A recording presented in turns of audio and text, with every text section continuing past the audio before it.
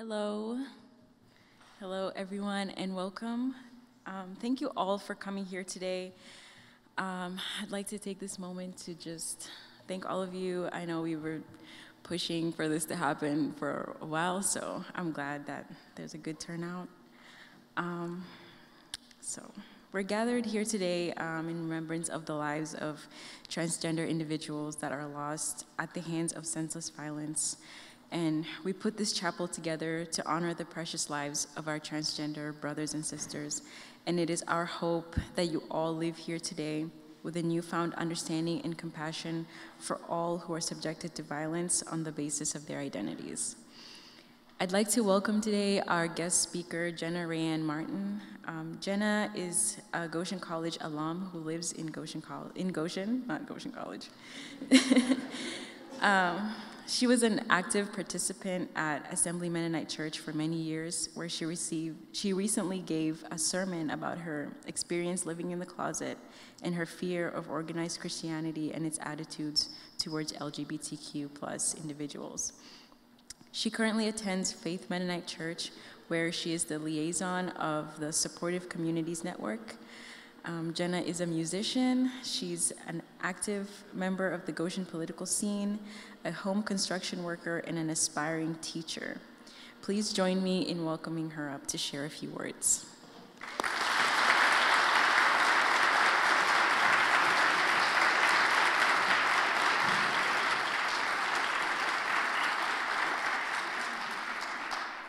Thank you. I feel welcome already. My name is Jenna Rayanne Martin, and I'm a trans woman and a Mennonite. The fact that I can safely say that out loud in a relatively public place is a blessing that I don't take for granted. 20 years ago, when I was a student here at Goshen College, even if I had known that I was trans, I don't think I would have felt safe coming out, and certainly not in a setting like this. I wouldn't have feared for my life or my physical safety, but it would have been reasonable to fear that I might have been subject to passive-aggressive and dehumanizing lectures about how I was dishonoring God. Maybe I would have been discouraged from taking certain classes or joining certain clubs. Maybe I would have been encouraged to leave this institution. Over the last 15 years in the Mennonite Church and in broader society, the trans debate has been raging. Many Christian institutions try to argue that it's about morality or traditional values. That's a lie at best, and a smokescreen at worst. Debating the validity of our identities is ultimately about deciding who counts as human.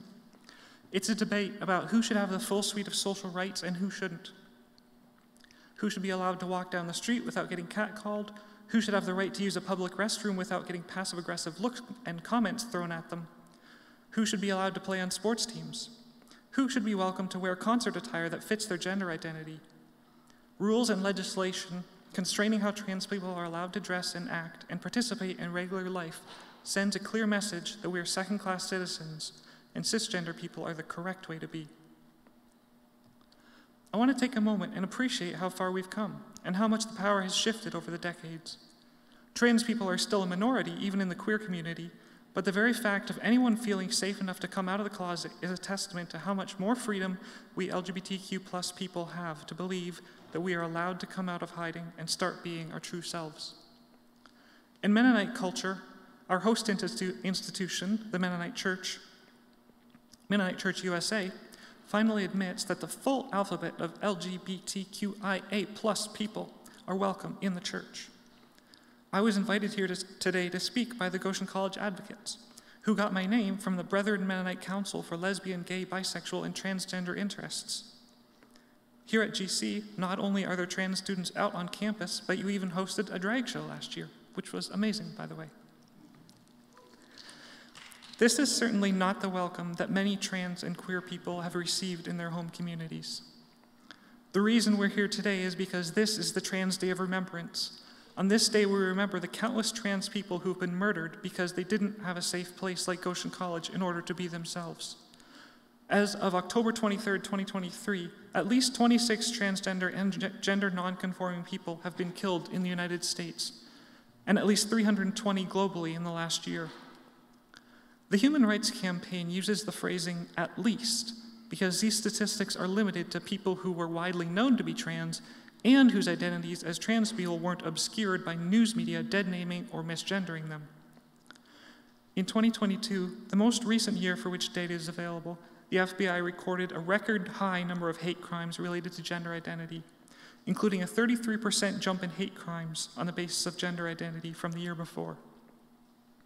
According to the Williams Institute, trans people are 4 times more likely than cisgender people to be victims of violent crime. On this day of remembrance, I want to delve into why this is the case, who the perpetrators and victims might be, and how you and I fit into the picture. Let me tell you a little bit about my past and what led me to being here today. I was assigned male at birth, and growing up on a traditional farm family, only a little bit removed from conservative Mennonite culture, I was therefore assigned to work in the barn in the field, while the other girls in my family worked in the house and garden. The first time I remember questioning my gender,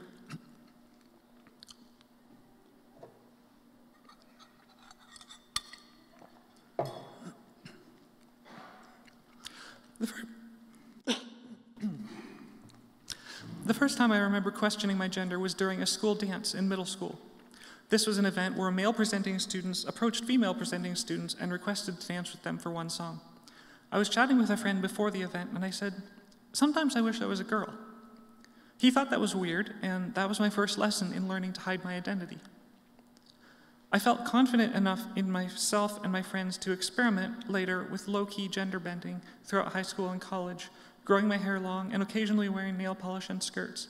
But the early lessons I learned isolated on the farm were that genitals define gender.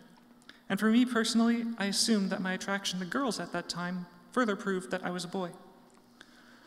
I continued to follow traditional script, getting married to a woman I met here at college and starting a family together.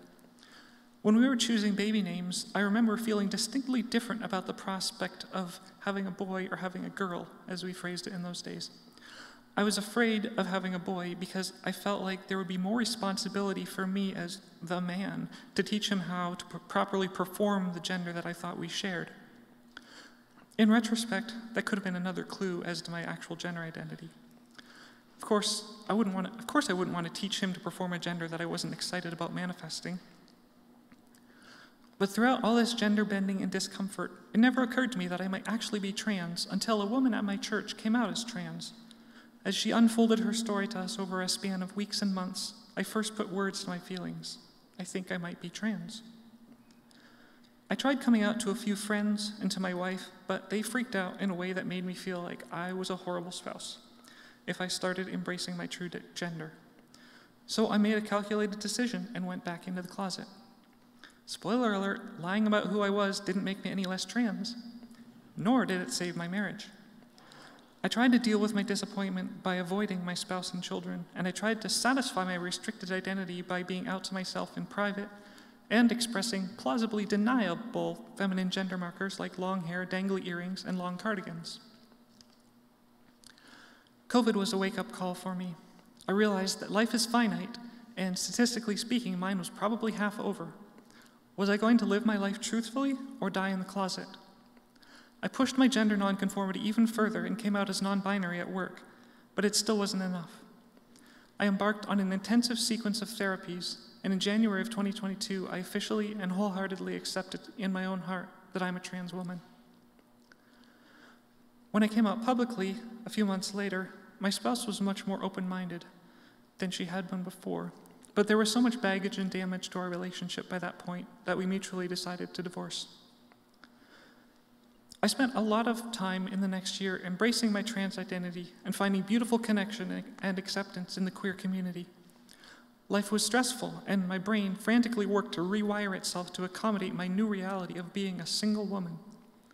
But the incredible freedom to be unreservedly myself held me floating on a cloud and randomly breaking into smiles of pure joy.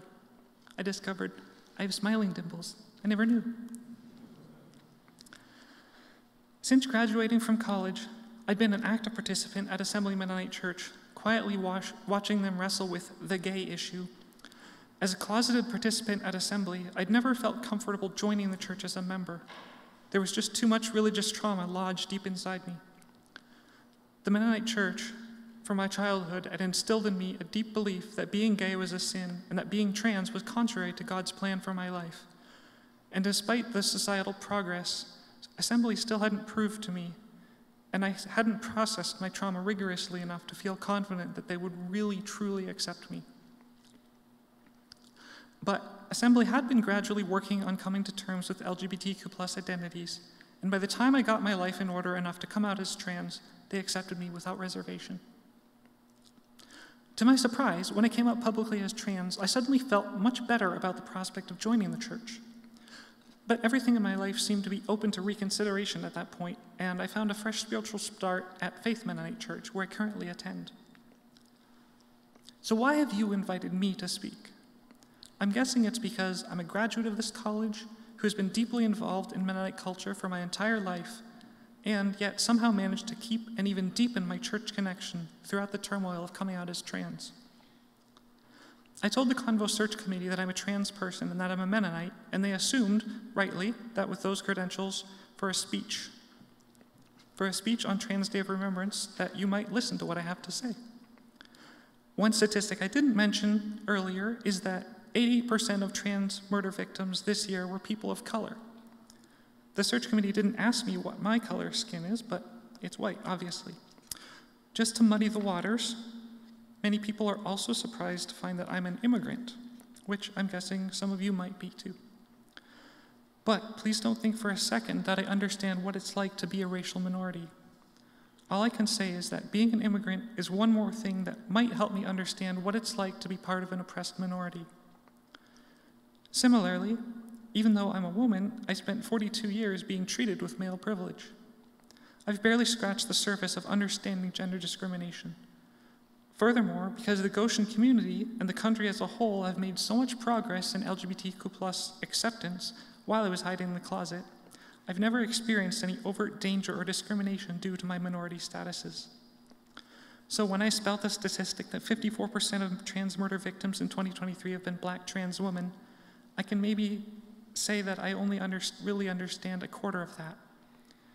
Anything I say about race or gender in this speech, please feel free to fact check and explore more in depth.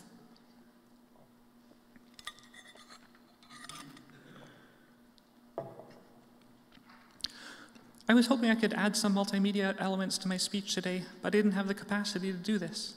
Why? A few other things about me. I'm a divorcee. I'm a single mom of 2. I didn't have time to create a fancy presentation because I have to work full-time. I have to drive both kids to school because the bus won't pick them up at 2 different houses. At the moment I was originally writing this paragraph, I should have been making my children's lunches. With one income, I can barely afford a house with bedrooms for my kids. I'm overwhelmed, I don't have a computer, I don't have the spoons to find or borrow one or ask for help from a tech person at the college. When many people are in tough situations, families are able to step in and help. My extended family has experienced gender discrimination, estrangement among members, abuse, forced closeting, violence, and even murder. The emotional and financial capacity of my family is strained. They're doing all they can already. I'm not trying to say this to gain sympathy points. I'm doing okay in spite of all these strikes against me, but I'm revealing possible connections between myself and other trans people. When I was at Goshen College 20 years ago, the student body was over 80% white and close to 60% Mennonite. That's changed a lot, although white is still the largest group. Quick poll, raise your hand if you're white. That's a lot. Raise your hand if you're an American citizen. Also a lot. If you were assigned male at birth and you're happy with that, raise your hand. Okay. And who has English as their native language? Yeah. So we have a lot of privileged identities, and this next section is for everyone who just raised their hand. Never forget that we are members of the most privileged group of people in the history of the world. That means that we are constantly going to struggle to understand and appreciate what it's like to go through life as an oppressed minority. Ironically and perversely, our privilege also means that we are in one of the best positions to affect change in our society. When we say that racism and sexism and transphobia are a problem, people will listen because they will intrinsically believe and assume that we're on their side, just like you're all listening to me and you invited me here because I'm a Mennonite and a fluent English speaker. Most of you, not as many as I expected, in this audience are also students. People who are blessed with intelligence or financial resources or both to attend a private college. When you get out into the real world, people will assume that you deserve more money and more respect because you have this degree. I know because I have it too. See, we're the same, trust me. I've experienced this firsthand in multiple job interviews. Oh, you have a college degree? Let me sit up a little straighter and respectfully ask you how much money you think you deserve. Okay, great, thanks, I guess. Privilege is real. Recognize it and use your power to make the world a better place. Those of you who are not white or not American citizens or not native English speakers, I understand that your lives are more difficult. Every ounce of emotional energy you use to hold back an angry comment when racism is aimed at you, every extra form you have to fill out because you're not automatically granted the same rights as citizens, every brain cell that you dedicate to the task of communicating in a second language, all of those are resources that you don't have to spend on fighting for trans equality. I accept that that limits your capacity, but let me make a request. Would you be willing to use your experience as minorities to try to build and communicate empathy for the cause of LGBTQ+ rights? You have a depth of understanding that your white American native English-speaking classmates don't have. If you're overwhelmed with your own struggles, I release you from this request. But if you have the capacity, we queers would dearly appreciate your allyship. I asked some current students about the attitudes of GC students when it came to gender and sexuality. They said there's a broad range of opinions, but that the college population as a whole are mostly liberal, citing the example of openly gay staff, including past and present campus pastors. But they also said that there's a significant minority of students who would rather hide from the issues. I asked if those students were likely to attend this convo, even if they would rather avoid it. And they said, yeah, they might, because this late in the semester they might have attendance quotas to fill. So if that's you, this part is for you. I chose to attend Goshen College because I thought I was insulating myself safely in an echo chamber of like-minded people who would support the conservative Christian worldview I grew up with. I believed that if I attended this Christian college, I would be safe from modern evil influences like homosexuality. But you know what I discovered? I was wrong. First of all, so-called sinful lifestyles are not actually sinful. Secondly, LGBTQ+ identities are centuries old and span numerous cultures across the world. Before I knew I was trans, I did a lot of avoiding interaction with advocates of LGBTQ+ rights. I now believe that was a mistake. We know what we know about gender and sexuality. We can't ignore it, and we can't go backwards. You know who tried to literally erase trans people? The Nazis. Those books they burned and those famous pictures included a bunch of research on medical interventions for trans people. Research Magnus Hirschfeld and the Institute of Sexual Research in Berlin to find out more about that. The Nazis lost the war. You can bury your head in the sand, like I did for many years, or you can face the reality around you. We're here and we are queer. I wanted to write a whole section of this speech talking about the perpetrators of trans murders. I thought, if we observe trends about who exactly is killing trans people, maybe we can find a way to mitigate the problem. I'm not a research scientist or a journalist, but I wasn't able to find much. The only meaningful statistic I found was that somewhere between 16 and 25% of perpetrators are intimate partners of the victim, either in casual sexual encounters or in established relationships. So let's use our imaginations and think about who might feel motivated and have the means and opportunity to kill a trans person. When I worked in education, we studied bullying. I was fascinated to learn that enacting physical violence against someone is a far broader and more socially complex phenomenon than simply person A hurts person B. For every person who directly bullies, there are 4 levels of participants who contribute to or enable the violence. Supporting the primary bully are followers, those who take an active part in the bullying but don't plan or instigate it. Around the followers are the supporters. These people may cheer on the violence or even simply show interest in what is happening, and bullies love an audience.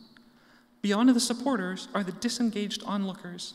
These people don't directly participate in any way, but they're aware of the violence. and they believe it's not their problem. Below this are possible defenders. These people have the opportunity to do something, and they know they should do something, but they fail to act. For every instance of a trans person being beaten or raped or killed, there are innumerable other instances of someone considers acting against trans people. And for every instance of that, there are people making laws discriminating against trans people and pushing us towards second-class citizenship. For every instance of discriminatory laws, there are people voting for these politicians. And for every instance of voting for prejudiced politicians, there are people sitting passively by while others do this foundational work upon which violence is built. Raise your hand if you've ever heard this famous quote: "If you're neutral in situations of injustice, you've chosen the side of the oppressor." Yeah. This was said by South African freedom fighter Desmond Tutu. Or how about this one? "First they came for the socialists, and I did not speak out because I was not a socialist. Then they came for the trade unionists, and I did not speak out because I was not a trade unionist. Then they came for the Jews, and I did not speak out because I was not a Jew. Then they came for me, and there was no one left to speak for me." These words were written by Martin Niemöller, a Lutheran pastor in Nazi Germany, after he survived 8 years in Nazi prisons and concentration camps. Disengaged, neutral, possible defender is the zone I most often find myself inhabiting, and I'm guessing a lot of you have that in common with me.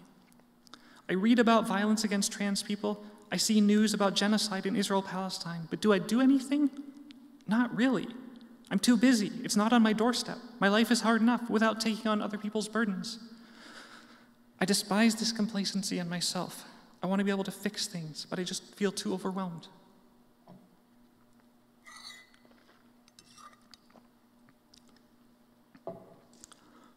Defending people who are being harmed is hard work and it's dangerous. It takes time and it takes physical, social, and emotional energy. Let's get back to our thought experiment. If we and most of our social circles are somewhere on the side of disengaged onlookers, thinking something should be done, who might we know who is a supporter of actual violence against trans people? There's another sociological concept called the pyramid of hate. It also has 5 levels, the most extreme of which is genocide, the act or intent to systematically annihilate an entire people.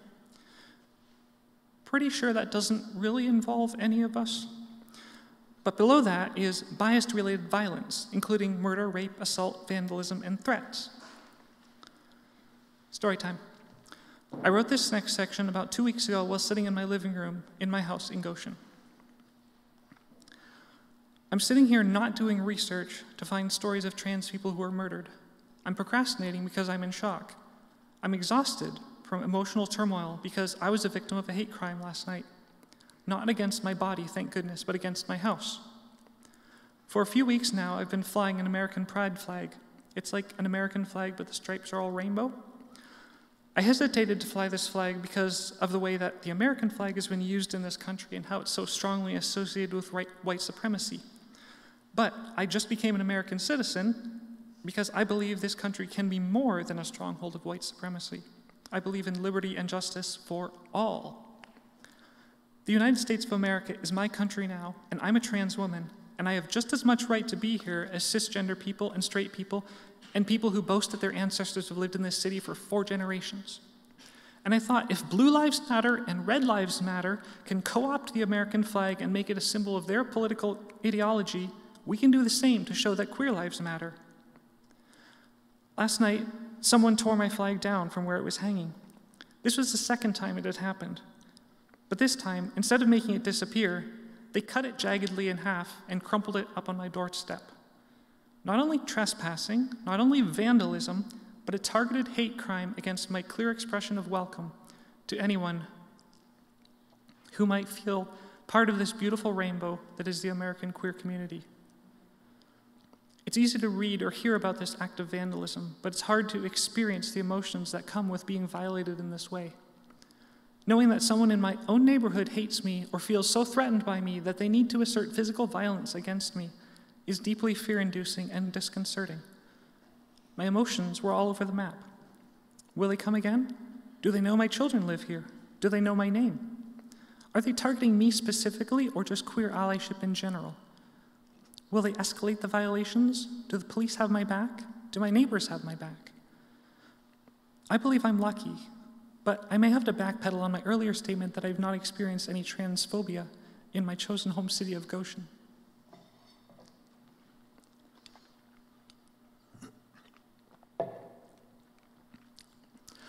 Here's another story.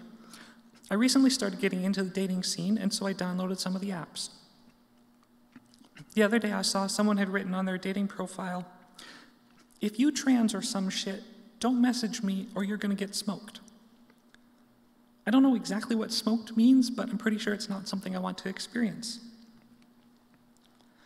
In this case, in this instance, I had the power to swipe left, but it's scary knowing that there are people out there who feel powerful enough to threaten trans people that they haven't even met. So, vandalism and threats, level 2 on the pyramid of hate. The next level down is discrimination. This might be economic, political, employment, and housing discrimination or segregation. When I came out as trans and got divorced a few years ago, I was an established member of the Goshen community and a longtime participant in one of the most progressive and LGBTQ+ affirming Christian churches in the city. I parted from my spouse on very good terms and had multiple job opportunities available. In other words, I had a very strong foundation of stability in terms of relationships and social and economic safety net. I'm incredibly lucky, but I also had the patience and ability to make a calculated journey of coming out. I was able to build on a strong foundation under the guise of being a white male. I'm not saying I did this intentionally, and it certainly wasn't trying to fool anyone or take advantage.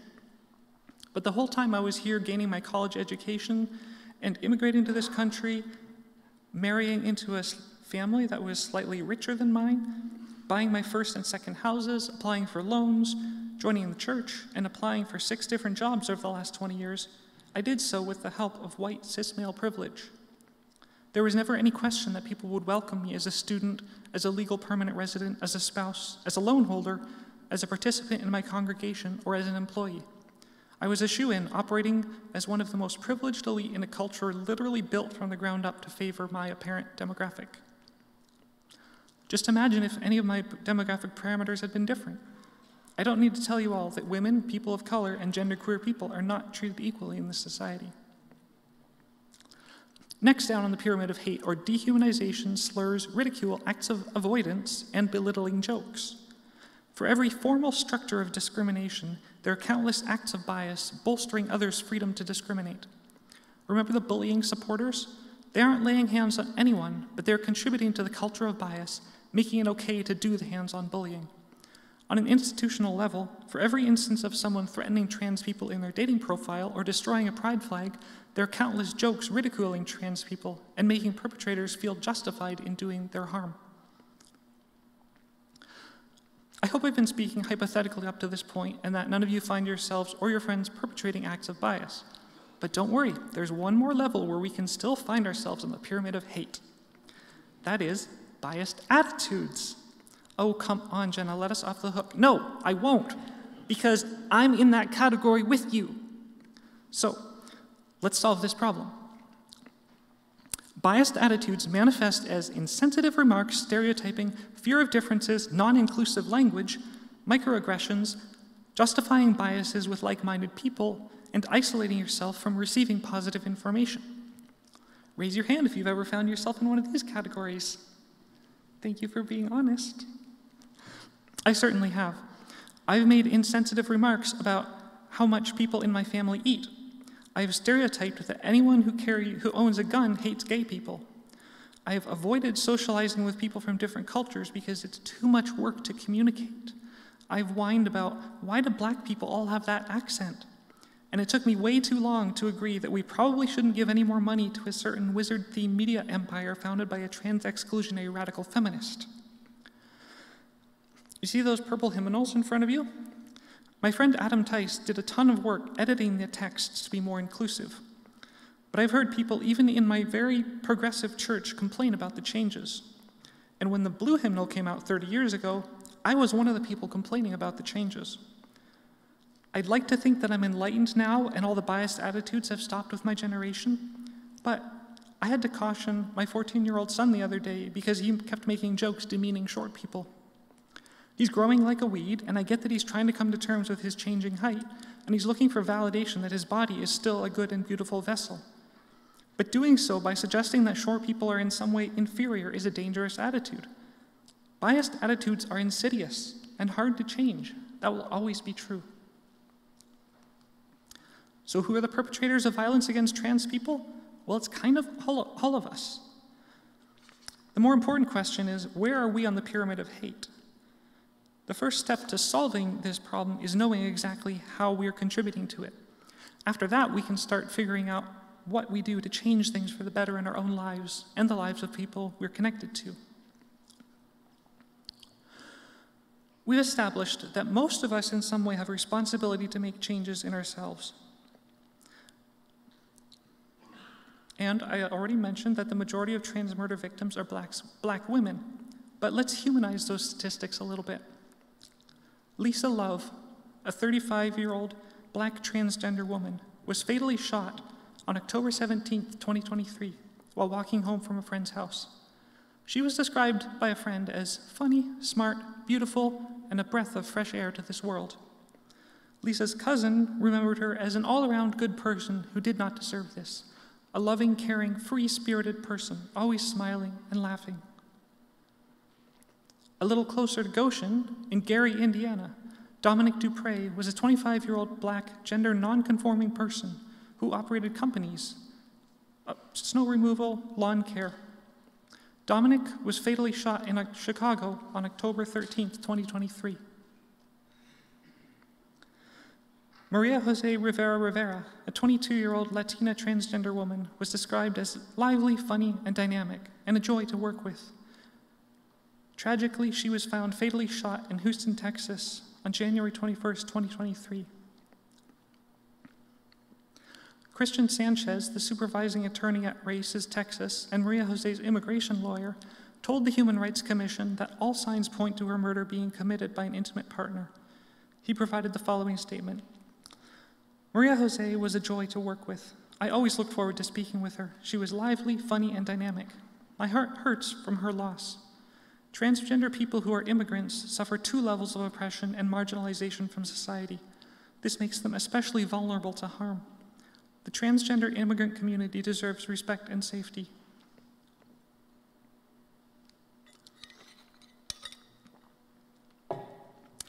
Let's dig a little deeper into the racial dynamics here. Disclaimer, I grew up very isolated in a super white farming community in a different country, so I'm a little late to hearing stories about American slavery and this institutionalized racism that has grown up since then. Hopefully you all already know this, but quick recap from TanyaPearson.org. After Americans finally developed the political will to decide that racist slavery was a bad thing and did something about it, a lot of people didn't like the official position of the federal government. These dissenters in local and state leadership created laws and restrictions collectively known as Jim Crow laws, which legalized racial segregation and black codes, which determined when, where, and how formerly enslaved people could work and where they could go. Even when there were laws or institutions put into place to protect black people, they were often functionally symbolic. The people in power were still all white men and could twist, manipulate, or overlook the laws however they chose without consequence. Regular white people were also able to take matters into their own hands through assaulting and lynching black people and were seldom held accountable for these crimes. Eventually, the institution of slavery was replaced with other less obvious social trends. Redlining was a way to push black people into certain neighborhoods where it was easier to discriminate against them by disrupting their communities with superhighways, policing them, and avoiding economic development in the area. Tying public school funding to property taxes helps to ensure poorer quality education. Food deserts contribute to poor health. And guess what happens to language when a culture is isolated? Yep, it's going to be different. So the answer to my racist question, why do black people sound different from me, is that it's because we have structured our entire society around making it really, really hard for black people to navigate in white-dominated space, and also really, really easy for us white people to continue to treat them like second-class citizens and avoid interacting with them. Remember all the privilege I had while building and rebuilding my life over the last 20 years? My education, marriage, immigration journey, Financial borrowing ability and career changes all happened in the absence of this kind of institutional prejudice.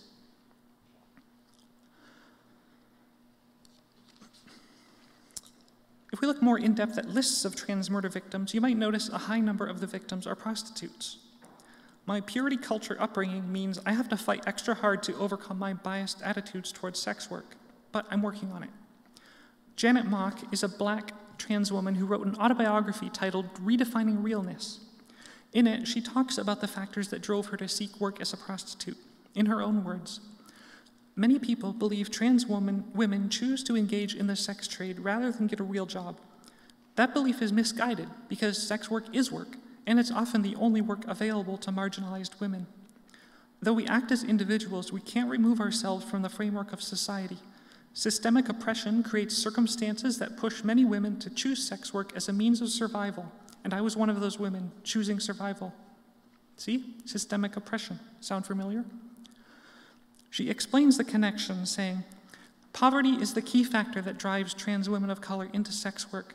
The sex industry is filled with women of color, and so are our prisons.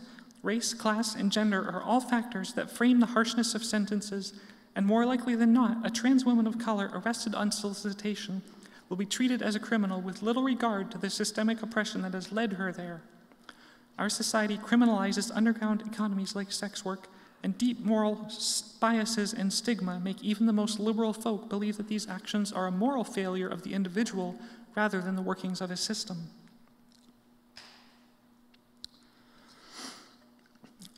Janet was not one of the Black trans women who was murdered. But take the example of Ashanti Carmen. Her trans identity was rejected by her family, and she was kicked out at the age of 16. Homeless and desperate, she had little choice but to engage in sex work. Eventually, she found work outside the underground economy and engaged in sex work less often. She got engaged to her boyfriend and had found a community outside of her blood family. However, she and her fiancé still struggled to find an apartment they could afford. At age 27, Carmen was found shot dead on a street in Fairmont Heights, Maryland. I'm not going to ask who has never been a victim of rape or assault. That's too vulnerable. I'm not going to ask how close violence has been to your family and to your life. That's for you to know. But I will tell you about my experience, so that maybe you'll see more of the humanity behind these vague names in the news.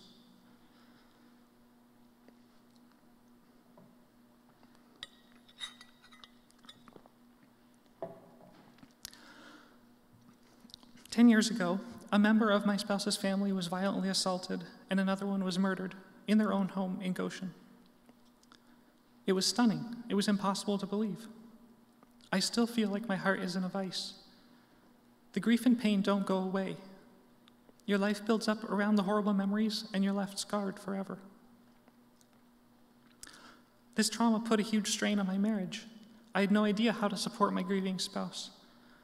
I was also still locked in the closet. I didn't even know how to support my own emotional turmoil, let alone help her deal with hers. And can you imagine trying to effectively parent children in the aftermath of a tragedy like this? None of the victims in our family were Black or trans, so I'm not claiming that I completely understand what it's like to have your Black trans sister or daughter murdered. But my empathy factor is high. With all the privilege in our white middle-class family, we were not utterly devastated. We still had the economic means and emotional spoons to go on family vacations and put the kids in swim lessons and travel to visit our extended family every Christmas. But yet, damage had been done, and our lives were harder because of it. Coming out as trans has strained my relationship with my parents. I'm so overwhelmed with life right now that I'm procrastinating on doing the work necessary to repair that relationship, if it even can be repaired. Not doing that work means maybe I won't visit them at Christmas. Maybe they'll be hurt by that and be less willing to support me financially in times of need, as they've done in the past. I'm not in poverty, but I understand the factors that could lead someone to that place in their life. There are multiple levels of perpetration of these crimes, and there are multiple levels of victimhood. It's all part of the same problem. And I believe working on any related element will have a cascading effect that will help diminish the entire problem of interpersonal violence. Despite the odds stacked against me, being white means that I'm less discriminated against overall. My neighbor with multiple Confederate flags hanging in his garage and on his truck has never been anything but kind to me and was delighted to meet my equally white young daughter. But I'm pretty sure he doesn't know I'm trans, and when we were talking one day about the people who lived near us, he was quick to point out that our new neighbor was a black man. It's not hard to imagine that I would not be as welcome and he would not be as friendly if I didn't have white skin. Dead naming, or using a trans person's pre-transition name, fits on the pyramid of hate under biased attitudes in the form of microaggressions and ignoring positive information. Dead naming is a profound form of disrespect because names have power. What if I insisted that Goshen College be called John Howard Yoder College? There's some baggage there, which if you don't know, look it up. But mostly, my insistence on using that name means nothing because I don't have power. But what if Goshen College calls a student the wrong name? The power differential is flipped. With apologies to Aiden, my name was misspelled on the poster advertising this. It's just an inkling of how much power the institution has over the individual. The reason I flew an American pride flag at my house instead of a trans flag is that out of some measure of self-protection. I generally experience the privilege of passing as a cis woman, and I don't really care to jeopardize my safety by raising suspicion that I'm trans. If my Confederate-friendly neighbor asks me about my flag, I can honestly say, I support equal rights for all Americans. It's nothing personal. So what are we going to do about this problem? Well, I'm going to come up here and give this speech, and I'm also going to live my best life to prove that trans people are normal people deserving of all the same level of respect as the cisgender minority. I'm going to daily remind my coworkers that I'm not cisgender or straight. In doing so, I continually ally myself with other queer folk so that my coworkers don't complacently think that I'm just one of them. I'm also working to reach outside of my immediate community to connect with other queer people. I want to help them find community where they can be safe and where they can all feel loved and supported and hopefully avoid being violated and killed. Queer poet Andrea Gibson says, if you're going to change someone's mind about something, it won't be because you're a good talker. It will be because you are a thoughtful and compassionate listener. I think I'm a good talker, but I'm working on my listening skills. When my Confederate-friendly neighbor talks to me, I listen. I see him sitting out in front of his garage by himself almost every day when I get home from work. I can't imagine he's not lonely. I can show him that I care enough to wave hello and listen to his stories about fishing and hunting. And if he ever finds out I'm trans, hopefully he will remember my humanity. What about you? Showing up here is a great start, and I'm glad to see each and every one of you. You students are the future. Insert cliche here. But seriously, it's true. I have maybe 40 years left. You have 60. You have more time to make the world a better place. Not everyone can be Gandhi or MLK, but we all have some circle of community and some ability to influence it. Get involved in clubs that support queer people. Keep in touch with the organizations that are working on these justice issues. When David Kendall asks you for volunteers to help with Goshen Pride events next summer, sign up. Pay attention and listen when people tell you about discrimination they've experienced. It's much easier to stop hate when it's lower down on the pyramid. It may not feel like it at the time, but stopping your friend from joking about trans people is a lot easier than stopping someone who already has a gun and is intent on taking out their anger at the world on a trans person. Stop hate before it grows to violent proportions. If you found yourself somewhere on the pyramid of hate or in the levels of bullying, think about how you can break this cycle in your own life. Can you find different subjects to joke about? Can you make a conscious effort to talk to someone who thinks differently than you?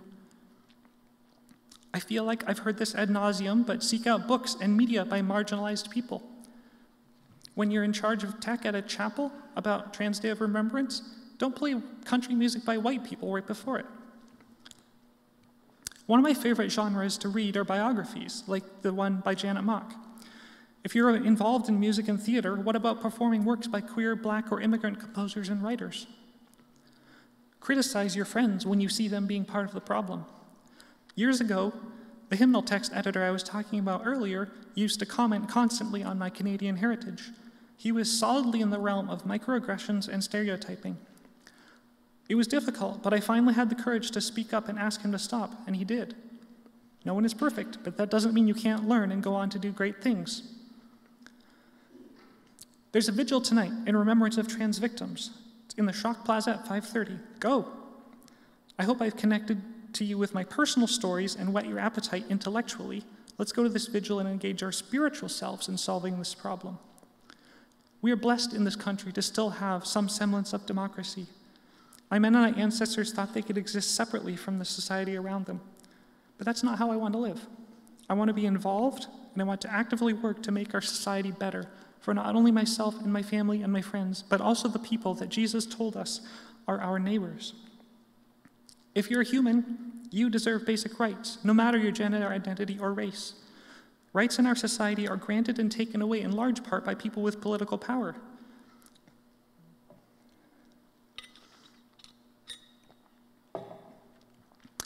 I hope that all of you who are eligible voted in the recent local election. Do you want to know who I voted for?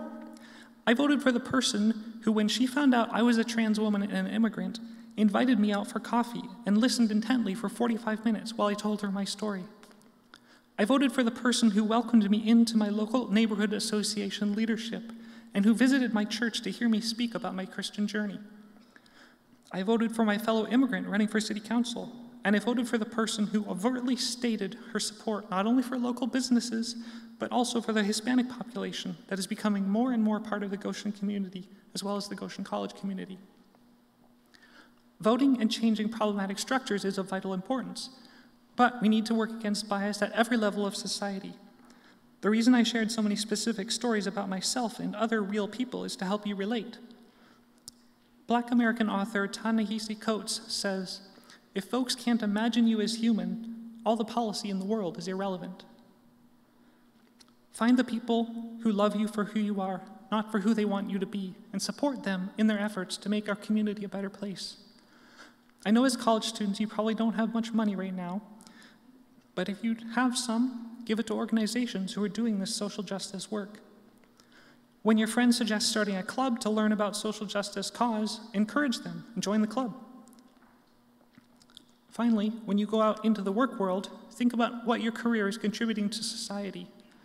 Are you enabling rich people to consume more of the world's resources, or are you helping the poor gain access to some of those resources to fulfill their needs?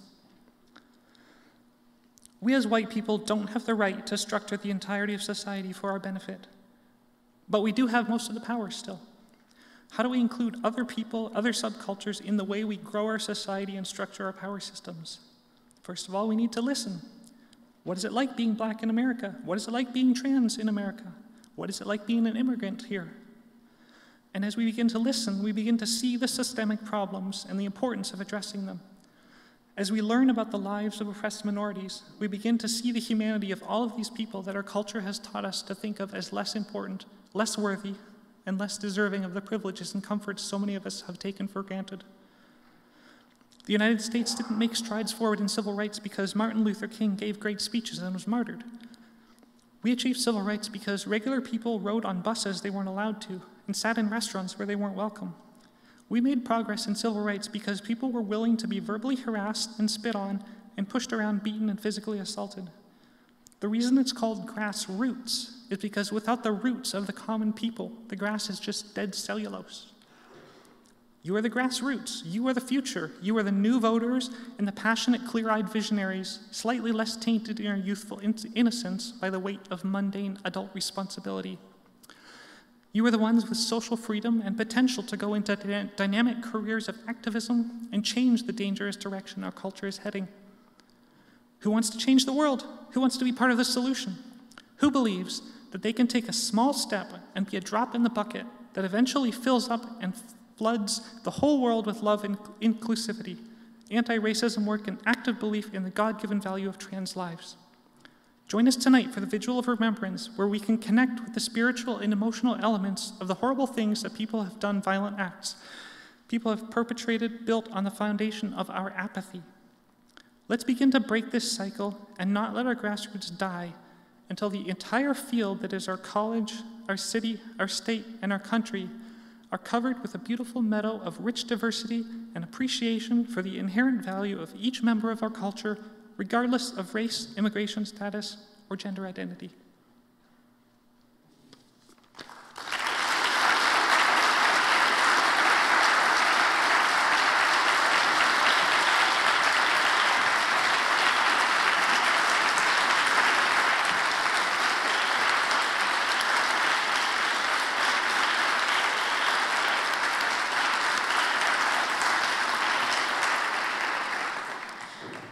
Thank you so much, Jenna, again, for coming here today and for that amazing reminder that something can always be done. So I really appreciate that. And just to reiterate again, we do have a vigil that's happening at 5:30 p.m. I know a lot of us couldn't make it because of classes and work and other things like that. So if you know anyone who wasn't here today that would benefit from coming to the vigil, please give them a reminder. It's going to be at 5:30 p.m. at Schrock Plaza.